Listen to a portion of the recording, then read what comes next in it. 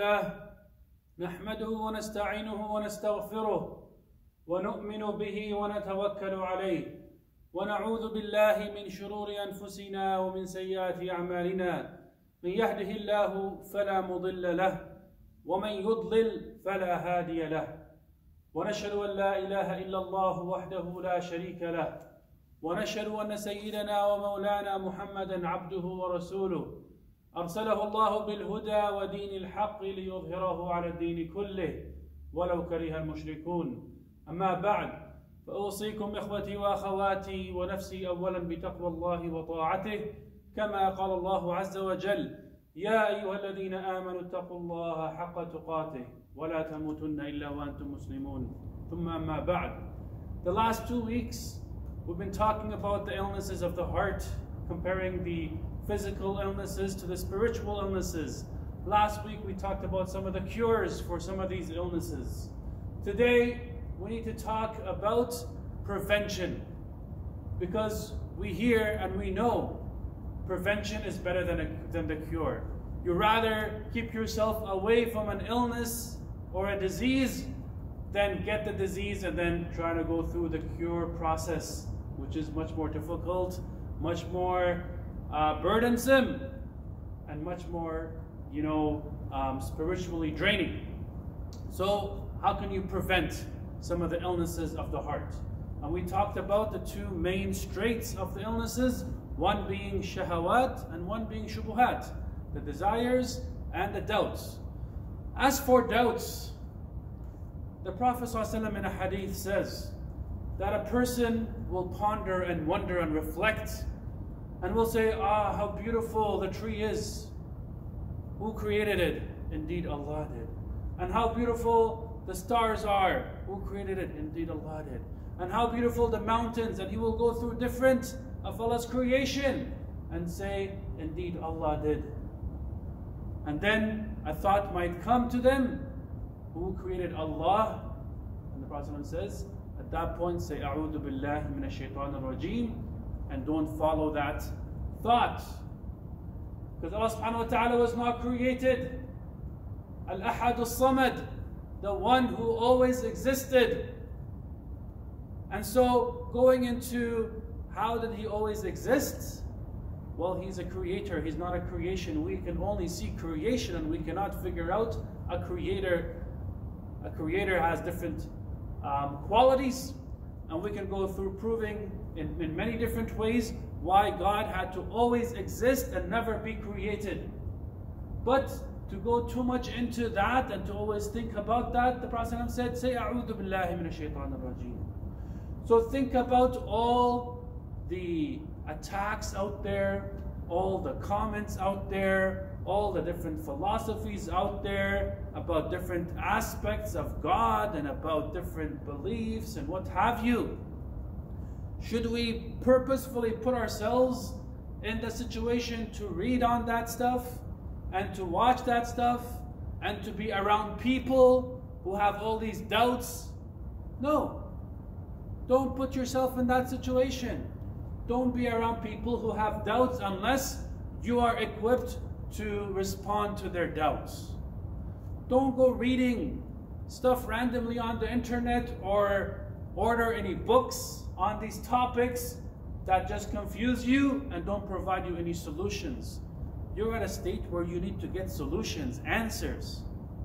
Don't go confuse yourself more and then trying to find a cure. No.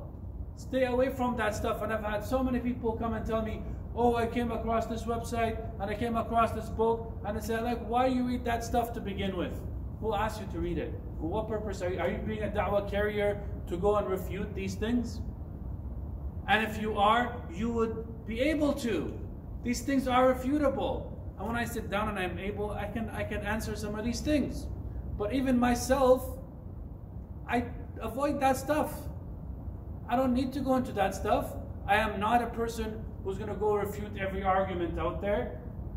Others can do that if that's their, hobby, or I don't want to say hobby, but that's what they want to focus on in terms of da'wah. It's beautiful. We need people to do that. But not the average Muslim doesn't need to go and refute every video and everything out there.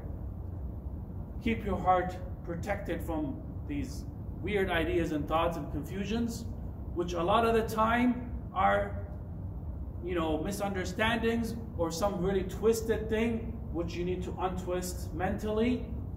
So don't go into that. Prevent those doubts from entering your heart in the first place. Keep yourself with knowledge that actually builds you, and don't look at knowledge that will destroy you. Alright? So that's when it comes to doubts, and including people who have a lot of doubts, who keep poking and making fun. Stay away. Allah says in the Quran, وَقَدْ نَزَلَ عَلَيْكُمْ فِي الْكِتَابِ أَنْ إِذَا سَمِعْتُمْ آيَاتِ اللَّهِ يُكْفَرُ بِهَا وَيُسْتَهْزَأُ بِهَا فَلَا تَقْعُدُوا مَعَهُمْ حَتَّى يَخُوضُوا فِي حَدِيثٍ غَيْرِهِ. And He has revealed to you in the book that if you see or find people who are mocking God's words or poking things at it, right? Then do not sit with them until they talk about something else. And it's a sin to do that. So why would you go into videos and different things that are mocking Allah or mocking things? It's actually a sin.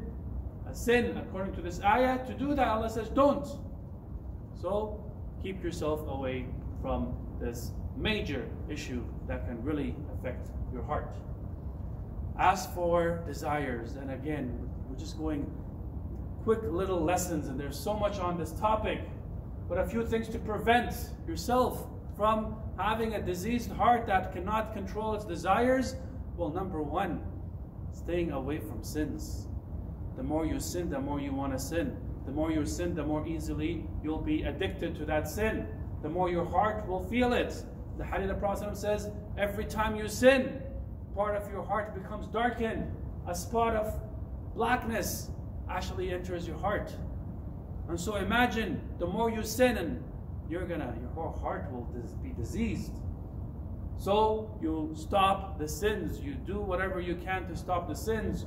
You go find whatever books, find whatever ideas are out there to stop certain bad habits. Get more reading into Quran, etc. Go look at ways to motivate yourself to stop the sins.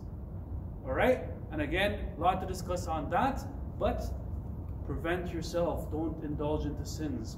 Don't say, Allah's going to forgive me later. Allah's Ghafurur Rahim. And we'll talk about this next week, inshallah. But when you go into that, well, your heart, you're sinning. There's an effect on it to begin with. So it'll be harder to, stay away from that sin, and you might easily get into a habit of it and get addicted to that sin. Next, so sins, obviously you want to stay away. Stay away from things that lead to sins. Stay away from things that, may open the doors of sin for you and doors of shahawat for you. Scholars talk about other things that are halal that we still need to control, because it's about self-control. Stopping sinning, a lot of it is about self-control. You know already it's wrong, but it's so hard for you to control yourself. So scholars say you need to start with things that are even halal, control those. Number one, our stomachs. And I need help in that as well. We need to control how much we eat, how often we eat, what kind of food we eat. We're in a culture, mashallah, food is readily available. There's all types of restaurants and things. Alhamdulillah, this pandemic, it's easier perhaps to control your eating. Although on the other hand, you're home and you're bored and you just want to eat.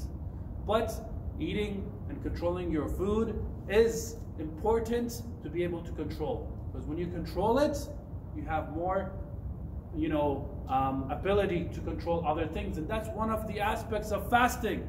Prophet says, whoever can get married, O young men and women, go ahead and get married. فَمَنْ لَمْ يَسْتَطِعْ فَعَلَيْهِ بِالصِّيَامِ. And if you can't, fast. What is the connection? Part of it is you will learn to control your desires, because eating food is a desire. So when you learn to control that, you control other desires. Another thing that scholars talk about is reducing jokes. We love to joke around, but the Prophet ﷺ says that كثرة الضحك يميت القلب أو كما قال, that as you know, the excessive joking kills the heart. Now, I'm not saying not to have a sense of humor or to joke here and there, and you know, it's something that you can do here and there, and you lighten up the spirit. But everything is a joke, everything is a prank, everything is a ha ha ha, right? The khutbah is ha ha ha, the prayer is ha ha, everything is ha ha ha. It's gonna kill the heart. So be careful with excessive joking. Your heart dies and the seriousness in it kind of goes away. So watch out for the jokes.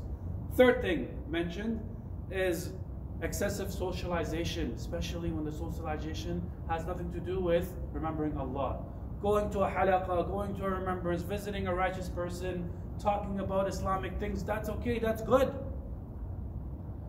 But simply sitting and watching Netflix and watching random stuff, even if it's halal, I'm talking about halal stuff, not even talking about the haram stuff. The haram stuff was the first one, the sins. I'm talking about halal stuff that is useless, that is just entertainment, and entertainment again kills the heart and kills the seriousness about ibadah, worship, and closeness to Allah subhanahu wa ta'ala. The fourth and last one is doing things that make you love the dunya more. Being too much into materialism, too much into gadgets, too much into cars, too much into makeup, too much into clothing, too much into looks, right? So these things, now your love becomes towards the dunya, and your love for the akhirah and for ibadah and stuff will diminish. So your heart becomes weaker. Alright? So dunya is there, it's halal, we take it as needed, but it doesn't become our goal, doesn't become what defines us, doesn't become what we are after. It's a means for us to, alhamdulillah, thank Allah, enjoy the halal of it, but keep it within reason and not become a materialistic person and a person into different aspects of dunya, which again, society with the commercialism, with everything around us, really pushes us and becomes harder that we need to stay away. A final point, inshallah, about desires and doubts is that they're linked. The more doubts you have, the easier it is going to be for you to have issues with your desires and follow your desires. Because you're like, yeah, I don't know about this, that, and you're going to follow your desires. And the more you are into just following your desires, the shahawat, then you're going to have shubuhat creep in. Like, yeah, is it really haram? Why is it really haram? Maybe it's not haram, maybe it is, right? So you're going to try to justify your sins by messing up your beliefs. And when you have messed up beliefs, you're going to justify the sins. So they are interrelated, and we got to be careful of both of them. May Allah help us, clear our hearts, help us to stay away from these things, especially in this blessed month of Ramadan, and help us go through to the end of Ramadan. Ameen. Sallallahu ala Sayyidina Muhammad wa ala alihi wa sahbihi wa sallam.